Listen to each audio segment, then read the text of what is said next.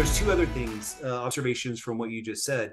One is that startups tend to be confusing because there's so much hype all around them because of their scale, and because they have to run a business, they need to be able to make plans. They need to be able to have management plans. They need to understand what a key performance initiative looks like and everything else that you need when you have more than two people working on a project. And so those are all things that are really great and wonderful and scientifically proven to produce good results at scale, but they're almost orthogonal to what three guys in a garage are trying to accomplish, fueled by pizza and Diet Coke, so it's just an interesting difference.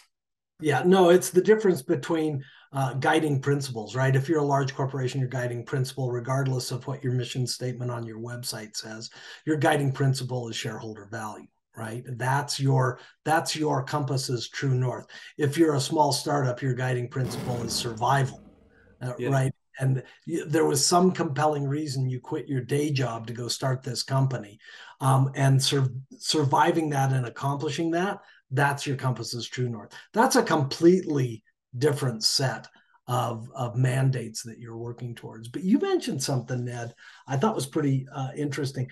You mentioned about the hype, and there's a ton of hype with startups out there. So sometimes our second urban myth comes about that startups are all hype.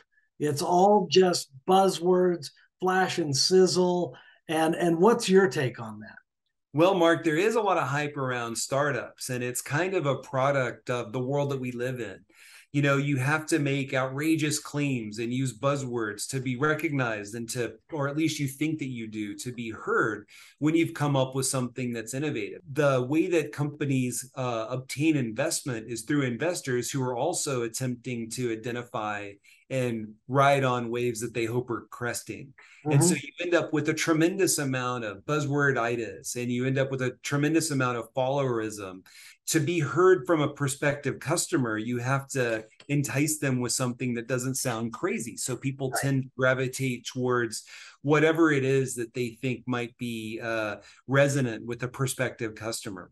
And we see that now with cloud or security or DevOps or things like that, which are just at this point, buzzword holding pins for some kind of functionality. But if you actually did create a new way to toast bread, no one would ever hear you. If you said, well, we're going to come out and toast bread, you've got to say it's the DevOps solution for blockchain and an enterprise or whatever that list of buzzwords is. And again, it's exacerbated by the way that these companies raise money. The investors also want to feel like they're doing something that other people are doing. And I completely understand. Customers who buy it don't want to feel like they're the only person doing it. I think maybe we're even thinking a little bit about the hype cycle in one of my favorite episodes, The Bad Pitch, when we kind of poked a little bit of good-humored fun at some of that hype cycle. And we only did that because it ends up being a problem for our customers, which we regret. We don't want them to have to wade through that stuff and be confused. So we would like things to be a little bit tighter, but let's live in the world we live in. There's hype around almost everything, whether it's a new shoe that'll let you jump 1,000 feet in the air, or a new piece of technology which will allow you to DevOps your blockchain in a secure world that's in the cloud.